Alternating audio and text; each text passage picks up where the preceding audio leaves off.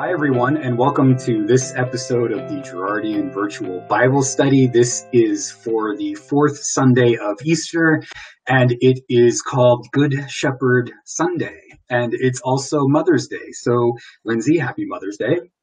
Thank you. Happy Mother's Day to your wife and... I thought you were just going to be bold and say Happy Mother's Day to you, too. Well, I hope that that there have been many men in my life who have been mother figures to me. And have mothered me and loved me as a mother does or should, I guess. That's one of the things that's really hard about Mother's Day is like you want to celebrate moms at church, and it's just you can't avoid Mother's Day because it's huge in our culture, but it's also really painful for a lot of people. Like Mother's Day, for example, is always a reminder that my mom died about 20 years ago. And so how do you celebrate moms, but also give space for grief? Mm-hmm. Yeah. Yeah, that's hard. And, well, blessings on you and your mother, Adam. I mean, yes. So my original point was, since my mother died, there have been many people who have come into my life and have been a mother-like figure to me, and some of those people have been men. And I hope that in certain ways that I have been a mother figure to some people as well. In fact, there's this ancient tradition going back to medieval ages that says that Jesus is our mother, especially what he does at the cross when they put the spear in him and blood and water both come out. This is Jesus birthing a new humanity into the world, a new community, even bigger than a community, though, a new way of being in the world. And so ancient theologians would call Jesus our mother, because he brings a new way of being. So motherhood is very feminine, and I don't want to take that away from mothers, but men can also act as mother types in the world as well. So I do wish you a happy Mother's Day, Adam. Thank you. And yes, I think you have a very mothering personality as well. Thanks. But yeah, and right, you're absolutely right. I mean, some of the most beautiful theology talks about Jesus as our mother, and among them, Julian of Norwich is one of my favorites. She writes about the motherhood of Jesus so eloquently. So yeah. And I don't want to I fear as I'm saying this that I'm mansplaining. Oh, I don't want you to. I don't think so. Okay, good. I'll take that from you, Lindsay. I don't want you to worry about that, because I know that that your respect for women and your respect for mothers is coming through. And the fact is, not all men would want to be considered motherly. So I think the fact that you do shows a deep respect and understanding for women and for the job of motherhood. So. Okay, that makes me feel better. Thank you, Lindsay. That was awesome. Okay, but this is also Good Shepherd Sunday, and our passage, the lectionary, is a 3-year cycle, and on Good Shepherd Sunday it goes John chapter 10 is where our passage comes from. And this is kind of the Good Shepherd passage where Jesus talks about himself as the Good Shepherd. But it's a lot of verses in this chapter. And so I think in year A, the first year, Jesus comes out and says, I'm the Good Shepherd. And then after that, he talks about kind of what it means to be the sheep and the shepherd and stuff. So earlier in the passage, Jesus says, I am the Good Shepherd. And it's important to know, I think for us, this is kind of fun because when Jesus talks about himself as the Good Shepherd, it's kind of in comparison to actually bad shepherds.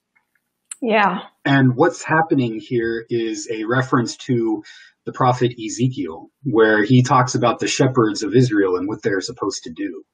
And Ezekiel, it's very clear that the shepherd is the king, the political rulers of Israel, and they're not doing their job. Their job is to care for those who are on the margins, those who are weak, those who are vulnerable. And so when Jesus takes up good shepherd language, he's being political. Mm-hmm. In the ways of Ezekiel and the ancient prophets, what is a shepherd supposed to do? What are the rulers of the kingdom of Israel, of whomever, what are they supposed to do? They're supposed to care for people like a shepherd cares for sheep. And Jesus Yes. is saying, I am the model for this. So Jesus says, don't look to Herod for what a good shepherd is supposed to do. Look, I'm the model. So look to me. Right, right. Well, there's a lot more to be said about shepherds and sheep. And I mean, I think it's actually perfect for Mother's Day as well. Mothers and fathers and people who care for children.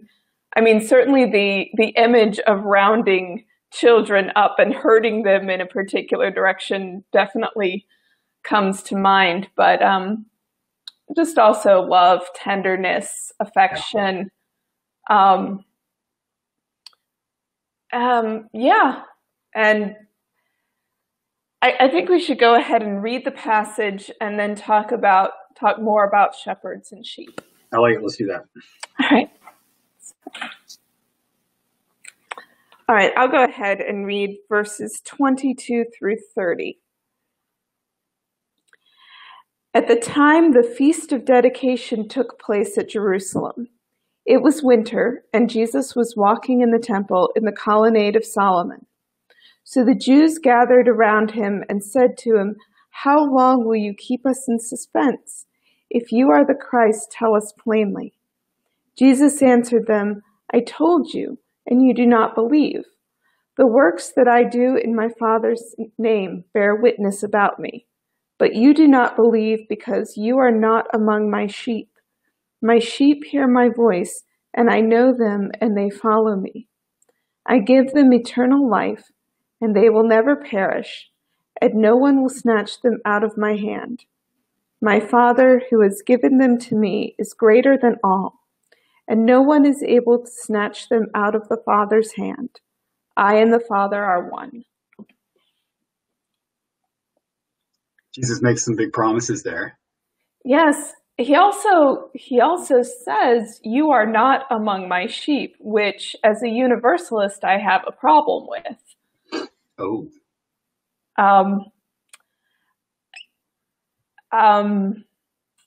Yeah. I mean, what do you think about that? I don't want to dwell on that completely, but that's the first thing that strikes me here. And I'm not 100% sure what to make of it. Well, why aren't they his sheep? Because I'll answer the question. Okay, go ahead. They aren't his sheep because in the present moment they are not listening to his voice. Right. Yes. Right. So this, when you talk about like universalism, you're talking about like extended period of time, I guess. Yes. Yes. And what Jesus is talking about is this present moment. You are not my sheep because you are not listening to my voice. Right. So that's true. So there's a very present aspect to this. What are you doing right now? Because right now matters. Are you listening to the ways in which I am telling you that we need to be shepherds and care for the sheep? Or are you looking out for your own interest? Are you not caring about the sheep? Are you distracted from the sheep?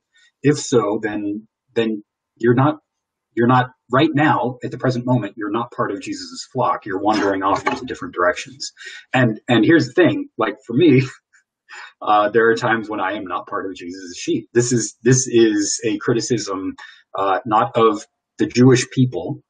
This is a criticism of the followers of Christ as much as it is for anyone else, because there are times when I fail to live into this. I mean, the other thing that you have to be very careful about in this passage is, and with John in particular, is an anti-Semitic reading. Just previous to this, in verses 19 through 21, John says that the Jews were divided because of the words that Jesus was saying. And Right. there were some who loved what Jesus was saying, and there were some who didn't like what Jesus was saying. And I imagine that if Christians actually took the words of Jesus seriously, that we would be divided too. Absolutely. Yes. Right? Yes. Yes. I mean, these are, it does say there was division among the Jews. It might as well have said there was division among his listeners. Mm-hmm. And it's telling us that his listeners were Jewish because he was Jewish, and those are he is Jewish. That is the context in which he is speaking. So, and it's the Jewish context is so important because partly because the festival of dedication, which is when this takes place, is Hanukkah. That's what we call Hanukkah, right? And back in Jesus's day, Hanukkah was a kind of a time of remembering the great rebellion of against an empire that was controlling Israel at the time, and the Maccabees revolted. And so there's kind of always this kind of expectation that a new king, a new Messiah would come in and do the same thing that the Maccabees did and throw Rome off of our backs, right? And Jesus is saying it's not going to look like that. Right, right. So, but the people are saying, hey man, if you really are the shepherd, if you really are the Christ, just come out and tell us. And Jesus is saying, I've told you with my actions what it looks like. Right. Yeah. There's like the political implications of this passage are huge, and they're also easy to miss, because where is Jesus when he's doing this? He's at Solomon's porch, Solomon's portico. And who's Solomon? He's the son of David. Right. Right. And they're looking for they're looking for a new son of David. They call Jesus the son of David, and Jesus says the son of David is going to look much, much different. Right. Right. I mean, I love the metaphor of the shepherd itself. I think though that,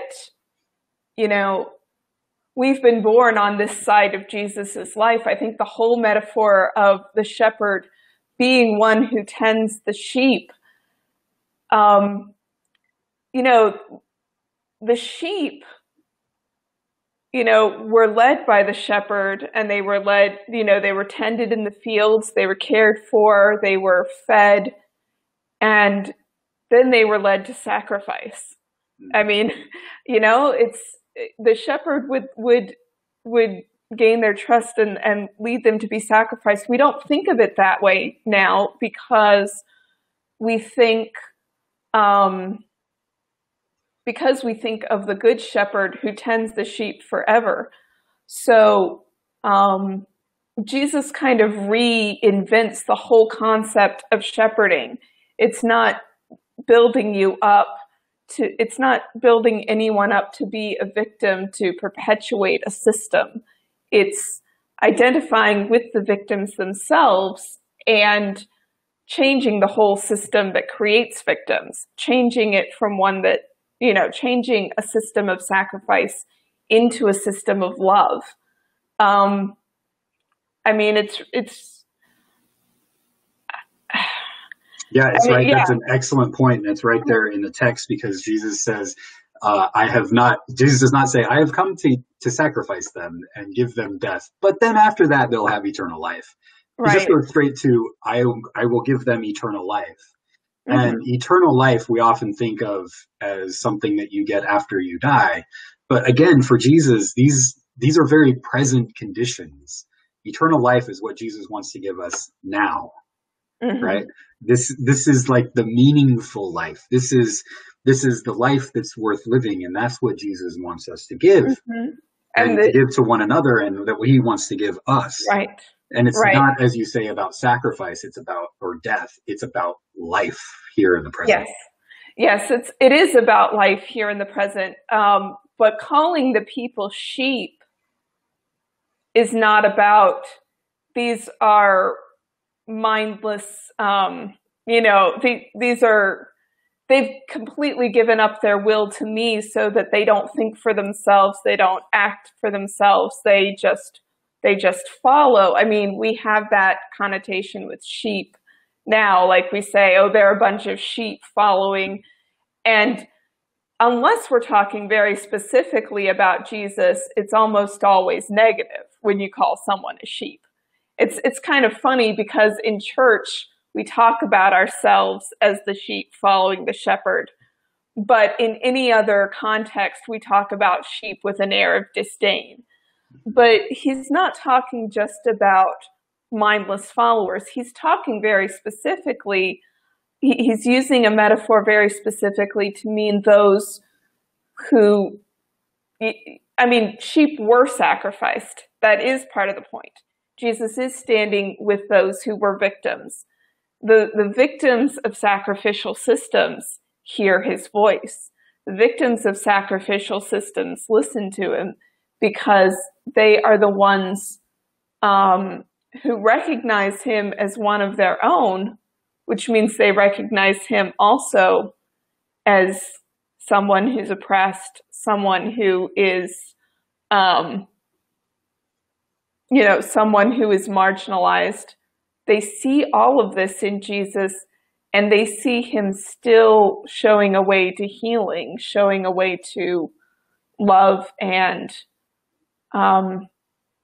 an abundant life that they had been deprived of. So, yeah, I mean, I think the other point to be made about sheep is that sheep are vulnerable.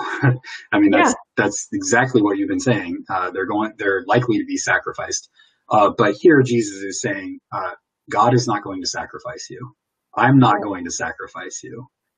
Life is not guaranteed. Somebody else might come along and sacrifice you because you're vulnerable.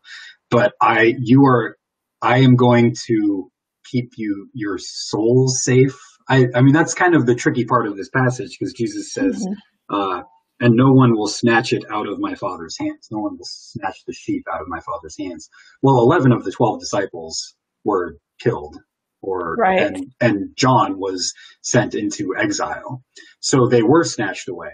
But is Jesus here talking about like your eternal soul or your spirit or they'll never be able to catch your faith away from you? Or I don't know what exactly he means there, because it's risky, this walk of faith. Well, I think James Allison really helped me understand it. And it's still not anything I can really put in the best words. But to live as if death were not, so that what we see as a final barrier is just broken down and dissolved. So, live now as if death were not. Live now without the fear that holds so many of us back, and the fear that makes us try to separate ourselves from the vulnerable. The fear that, fear that makes us not only not want to be vulnerable, but like a world of scarcity in which there have to be losers and it can't be me. So I actually want there to be losers because their loss is my gain. To do away with all of that and to live as if death is not a barrier at all, because Jesus makes it not a barrier at all. That doesn't mean we won't die, but it means that it's not the final, like, concrete wall that it used to be. It's just an open doorway. Hi, everyone. At this point in the conversation, Lindsay just kind of disappeared from my screen. I couldn't see her and I couldn't hear her. So fortunately, we were right at the end of our conversation on the Gospel of John. And who knew? Good Shepherd Sunday and Mother's Day all on the same day. It was really helpful for me to talk this through with Lindsay and with the people who made comments on the live show. So if you have any comments or questions, you can feel free to put them here in the comment section. And hope you can join us next week on the Raven Foundation Facebook page as we continue our journey through Easter with Easter 5C. So until then, peace be with you. Bye-bye.